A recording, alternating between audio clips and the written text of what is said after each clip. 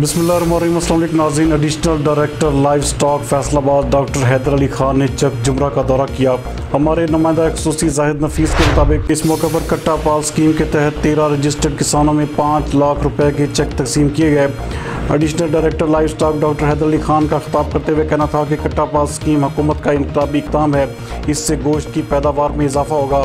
जबकि रजिस्टर्ड किसानों ने चेक लेकर बताया कि हुकूमत की तरफ से कट्टापाल स्कीम को फ़रोग़ देना खुशआइंद बात है, इससे हमें गोश्त की पैदावार को बढ़ाने में भी मदद मिलेगी। इस तकरीब में डिप्टी डायरेक्टर लाइव स्टॉक चक जुमरा डॉक्टर मोहम्मद अतीक और डॉक्टर हामिद नवाज भी शरीक थे, जबकि चेक्स डॉक्टर हैदर अली खान ने किसानों में तकसीम किए।